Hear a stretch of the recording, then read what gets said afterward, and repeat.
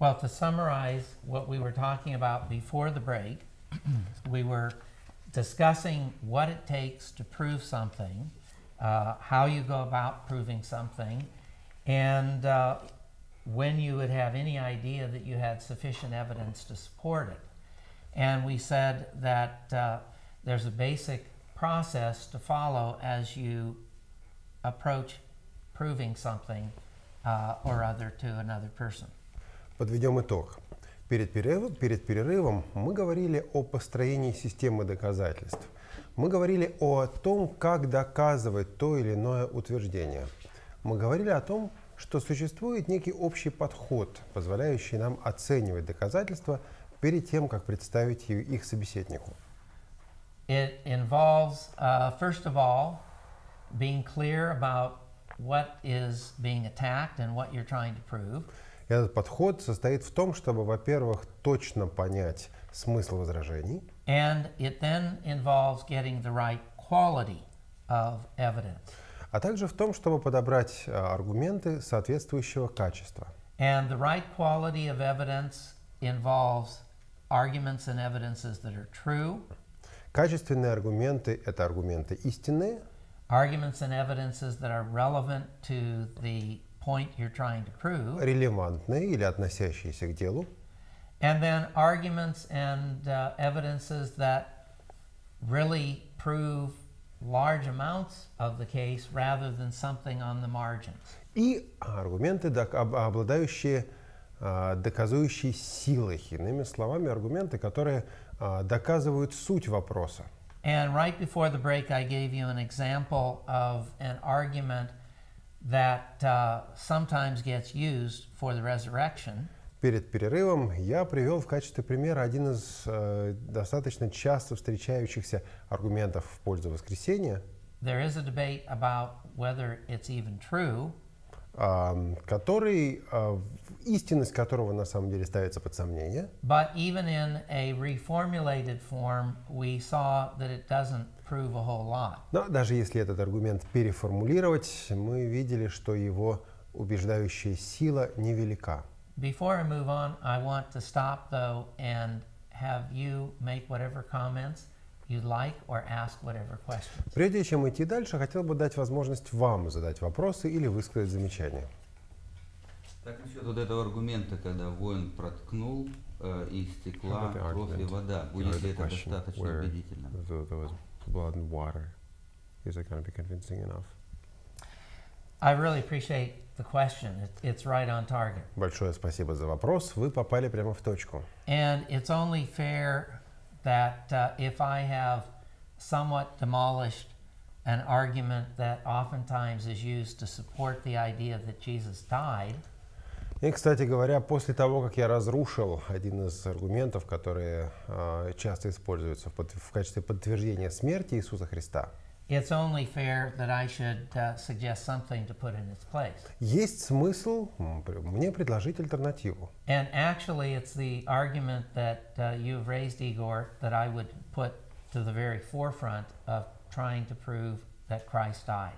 И вот именно тот аргумент, который вы, Игорь, сейчас предложили, я бы и вывел на передний край своего подтверждения, своего обоснования факта смерти Иисуса Христа. John is the only gospel writer who records this, but what he says is extremely important. Никто из евангелистов, кроме Иоанна, об этом не говорит. Однако слова Иоанна чрезвычайно важны. John says that while Jesus was on the cross, a soldier took a spear and thrust it into Christ's side. Иоанн утверждает, что когда Иисус находился на кресте, один из воинов воткнул ему в бок копье. And as a result of that, there flowed out a mixture of water and of blood, somewhat separated. И когда воин вонзил копье в тело Иисуса, из него истекли кровь и вода. Now that is a very, very important fact about what happened. Это очень важный факт. The reason I say that is that it's a sign of a person who is surely dead. Он указывает с полной уверенностью, указывает на смерть человека. Let me explain. И вот почему. Medical science tells us that when a person dies, Медики утверждают, что после смерти человека, в момент смерти человека, it is not unlikely that around their heart there will be a sac that holds fluid that looks sort of like water. часто вокруг сердца этого человека образуется такая полость или такой мешочек, в котором сосредотачивается жидкость, по виду похожая на воду. And that sac also has some blood in it. И есть в этом мешочке, в этой полости и кровь. The separation of the blood from the water probably would be some kind of blood plasma. А отделение же крови от воды под водой, скорее всего, Иоанн понимает такую кровяную плазму, is clear medical evidence that the person who has had that happen has died. явно указывает на то, что человек действительно умер. So when John says that the water and blood came out intermingled but not totally mixed, И вот когда Иоанн утверждает, что истекли кровь и вода, но при этом они не были смешаны, that makes it extremely likely that Jesus was dead. это достаточно с очень высокой степенью вероятности указывает на то, что Иисус действительно умер. But this argument is actually even stronger than you might think. Однако далеко не вся сила этого аргумента лежит на поверхности. The reason I say that is that back in Jesus' time and the Apostle John's, they would have not had any idea of this medical information. Ведь во времена Иисуса Христа и апостола Иоанна об этом медицинском факте не имели представления. So you could hardly say that John knew this scientific fact and so he included it in the record because then he knew it would really make it look like Jesus died. Вряд ли можно утверждать, будто Иоанн уже знал этот научный факт, а потому и включил его в свое повествование, чтобы тем самым еще более достоверно доказать смерть Иисуса Христа. John did not know that fact of medical science. Нет, не знал Иоанн этих данных медицины. No other human being, mere human, in Jesus' day knew that. Ни один человек, ни один простой человек во времена Иисуса Христа этого не мог знать. John is simply recording what he sees. Иоанн просто записывает то, что видел. And as a result, he gives us evidence that Jesus really died. И тем самым дает нам свидетельство, дает нам доказательство подлинной смерти Иисуса Христа. When John records this information, he's not trying to defend the resurrection. Записывая эту информацию, Иоанн не пытается обосновать воскресение. He's just reporting the facts. Он просто записывает факты. And the facts make a better case than he even knows. А факты куда более красноречивее, чем он мог бы себе предположить. So, yes, that is a very strong argument. In fact, I think it is strong enough to make the case conclusively that Jesus actually died on the cross. Более того, этот аргумент достаточно силен, чтобы на его основании авторитетно утверждать, что да, Иисус умер на кресте. There really isn't any argument that I can think of that is quite that strong. Более убедительного аргумента я не могу себе представить. Though if I were asked, I think I would point to the fact that the people who crucified Jesus were masters at this kind of execution. Хотя я бы мог еще также указать на то, что люди, распявшие Иисуса Христа, отлично знали свое дело. It's possible that the crew of men who executed Jesus had never been in on any executions of that sort. Но, с другой стороны, вполне возможно, что люди, которые казнили Иисуса Христа, никогда раньше в казнях не участвовали. But it's not very likely that that's so. Возможно, но маловероятно. Especially when Scripture tells us that the centurion is the one who found him dead. Особенно учитывая тот факт, что согласно Священному Писанию, именно римский сотник засвидетельствовал смерть Иисуса Христа. And even if he was mistaken about that, И даже если он ошибся, surely there would have been some signs of life when Jesus was taken down from the cross and prepared for burial. то Иисус проявил бы, показал бы хоть какие-то признаки жизни в тот момент, когда его снимали с креста и готовили к погребению. Now, nothing I've just said appeals to anything about flogging or anything else. В наших аргументах мне не нужно было ссылаться на избиение, бичевание и так далее. In the face of the kind of evidence I've just talked about, what would be the need of talking about flogging? Потому что раз у нас есть такие сильные, такие мощные доказательства, такие мощные аргументы, ну зачем нам говорить об избиении? Well, I think you can see as well illustrated in what we've been talking about the fact that it's not so much how much argument and evidence you have, but what kind of argument and evidence you have that matters. Я думаю, вы поняли основную мою мысль. Важно не количество аргументов, а их качество.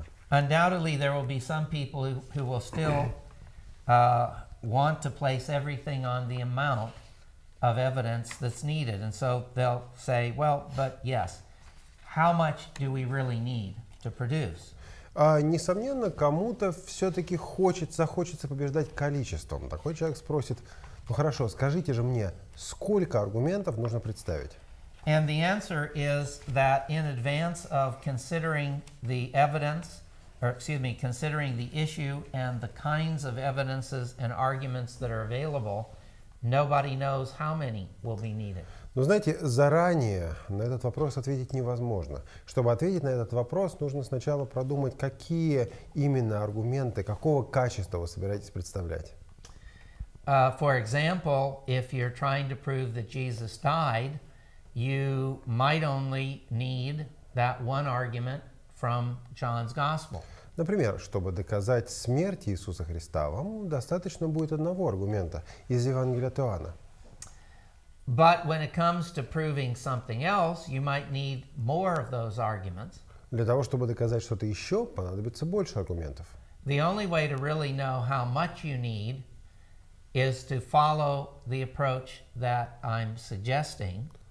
Сколько надо аргументов? Ну, для того, чтобы ответить на этот вопрос, нужно воспользоваться подходом, о котором я вам говорю. Because it's a process that demands you ask yourself how much you have proved with any and every argument you present. Потому что именно в ходе описанного нами процесса мы поймем, насколько убедительно каждое из представленных нами доказательств. And if you are honest with yourself about the value of each argument and evidence, человек, который честно подходит к ценности, к анализу ценности каждого из доказательств, каждого из аргументов, then you will likely know whether or not you need to produce more arguments and evidences or whether you've made your case. Всегда сможет сказать, нужны ли дополнительные аргументы, нужны ли дополнительные доказательства, или все, задача выполнена. Any other questions? Еще вопросы есть или замечания? Просто я думаю, что они не знали медицинского факта, о котором мы говорили, но Иоанн не описывает, что после удара копьем какую-то реакцию Христос проявляет. То есть они тем просто убедились, что он мертвый, все. Это было визуально видно. То есть когда копьем пробили его, не написано, что он не вскрикнул, не вздрогнул. То есть для них это было достаточно. I think part of it is also that, well, of course they didn't know the medical reality, the medical facts that you mentioned, but also when he was hit by the spear in his body, he didn't show any reaction. He didn't show any response. He didn't like tremble or sway back or anything or move an eye. That must have been a convincing proof for them that he was really dead. He didn't really respond to the spear. Well, does the Bible actually say all of those things? Но вот он никак не отреагировал на это интересное утверждение. А в Библии так написано?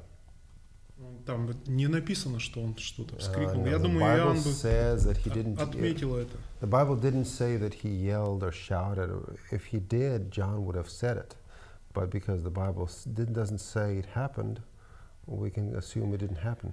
Well, we need here to pause long enough to talk about one of the rules of reasoning and one potential logical fallacy. Давайте тогда остановимся и поговорим об одном из важных логических правил и соответствующей логической ошибки. What I'm concerned about here is what's known as an argument from silence.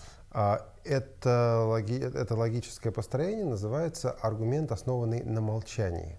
Because the Bible, for example, doesn't say that something happened, that doesn't give us reason to think that it did. Понимаете, если в Библии не говорится, что что-то не произошло, мы не имеем права на этом основании утверждать, что что-то действительно произошло. For example, the Bible doesn't say that Jesus danced a little dance while he was on the cross. Например, в Библии не говорится, что на кресте Иисус танцевал. It doesn't say that he did, but it doesn't say that he didn't. В Библии не говорится, что на кресте Иисус не танцевал, и в Библии не говорится о том, что на кресте Иисус танцевал. Since it doesn't say he didn't, does that give us a right to assume he did dance a dance on the Так вот, cross? в Библии не говорится, что Иисус не танцевал на кресте. Можем ли мы на этом основании сделать вывод, что Иисус на кресте танцевал? Now, obviously, what I've just said is rather silly. Понятно, что я привел не самый разумный пример. But my point is that just because the Bible doesn't record something as happening, that doesn't mean it didn't. Но говорю я это для того, чтобы подтвердить очень простую вещь. Если в Библии не говорится о том, что... Если в Библии не говорится о чем-то, это не значит о том, что этого не было или что это было. The probability that what you said is right is, I think, fairly high.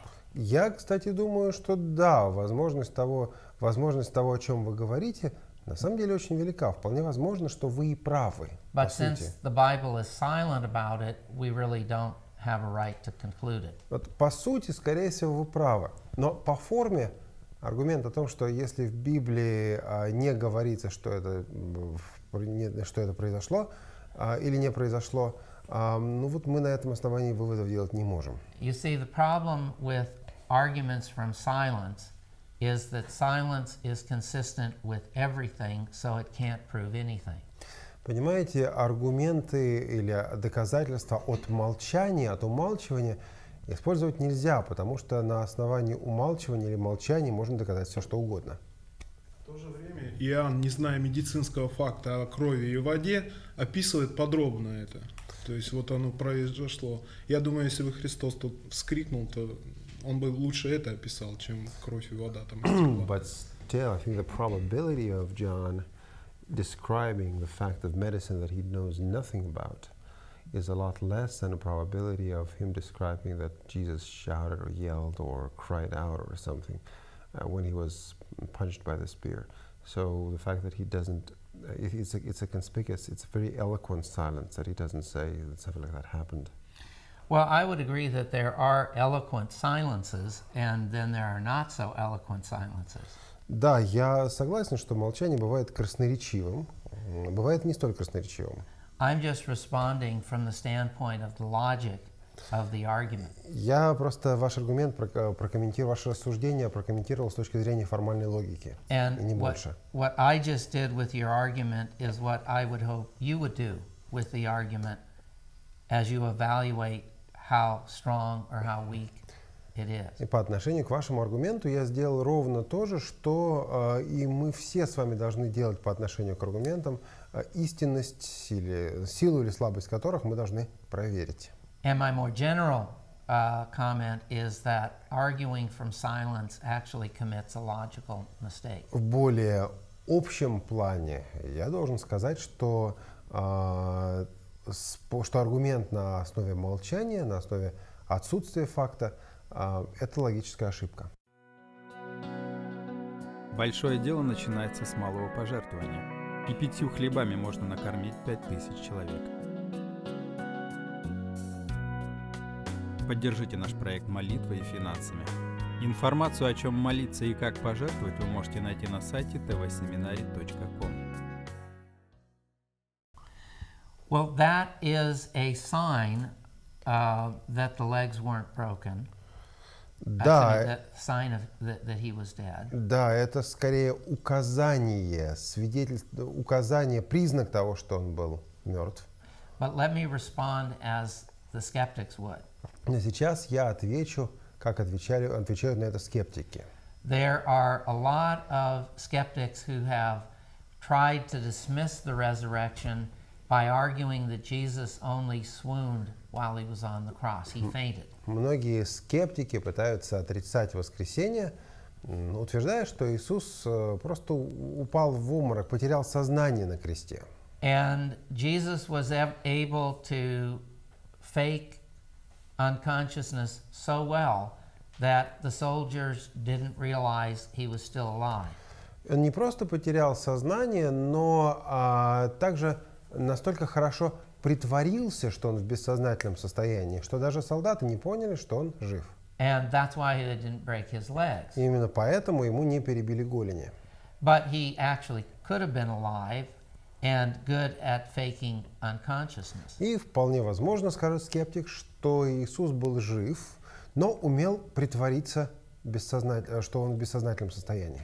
After Christ was taken from the cross and put in the tomb, he was in pretty bad shape. Конечно, когда его сняли с креста и положили в гробницу, физически он был в очень тяжелом состоянии. But in the coolness of the tomb, he revived and later walked out of the tomb. Но прохлада гробницы его оживила, привела в сознание, и он потом вышел из гробницы. Now, I don't think that explanation is very probable. Я не считаю это объяснение вероятным. But I would have to do more than just say I don't think that's very likely. Но сказать «я не считаю это утверждение, это объяснение вероятным» недостаточно. I would have to give a line of argument and evidence that he really was dead. Нужно еще объяснить, почему, а еще лучше объяснить и доказать, что он действительно был мертв. Saying that he must have been dead because they didn't break his legs might convince some people. Мысль о том, что, ну, смотрите, ему не перебили ноги, значит, он не перебили голени, значит, он был мертв, кому-то покажется убедительной. But it wouldn't convince the person who has concluded already that Jesus swooned, he fainted on the cross, and he was good at faking unconsciousness. Однако человека, который решил, что Иисус потерял сознание или притворился мертвым на кресте, такая мысль не убедит, потому что у него есть уже некое предположение. Let's assume that this critic is right, that Jesus just faked that he was unconscious. А теперь представим себе, что критики правы, что Иисус действительно сыграл бессознательное состояние, притворился, что он без сознания. Even so, they're not going to be able to get around the argument of the spear thrust in the side and the blood separated from water. Но как тогда такому критику быть с копьем, с кровью и водой, которая излилась из тела Иисуса Христа? So I'm not suggesting that the argument you raise is useless. Нет, я, конечно, не считаю высказанный вами аргумент бесполезным. But I am suggesting that one needs to ask oneself how much that actually proves. Однако я считаю, что важно задать себе вопрос, а что, собственно, доказывает этот аргумент? And if you ask the question from the perspective of someone who is trying to explain away the resurrection by means of a swoon theory, then the argument doesn't look that strong. Если задать этот вопрос, рассуждая с позиции человека, который стремится найти объяснение воскресения Иисуса Христа с точки зрения потери его сознания, тогда этот аргумент не столь силен. See, that's why I'm saying, if we attack our own arguments and see if we can defend them, that is an important step in moving to be able to say, I really know that this happened. I don't just feel that it did. Вот это как раз подтверждает еще раз мои слова о том, как нам важно самим проверять свои аргументы, самим пытаться нападать на них и защищать их. И пройдя через этот процесс, пройдя через это упражнение, мы с вами придем к выводу о том, что да, я в это верю, и это действительно так. Не просто потому, что я принимаю это на веру. And if I haven't done that rigorous work of sort of policing my own arguments, then I may be a little bit uncomfortable with how convincing my case is. И, напротив, если я невнимательно отношусь, не строго подхожу к своим собственным аргументам, если я не стал полицейским для своих собственных аргументов, то я не могу быть уверенным. Откуда мне быть уверенным, что у меня действительно в руках сильные аргументы? Any other comments or questions? Еще вопросы, замечания, прежде чем пойдем дальше. Okay, well, these have been very, very good questions, and I'm glad that you raised them. Ну что же, вы задаете хорошие вопросы. Большое спасибо, что вы их поднимаете.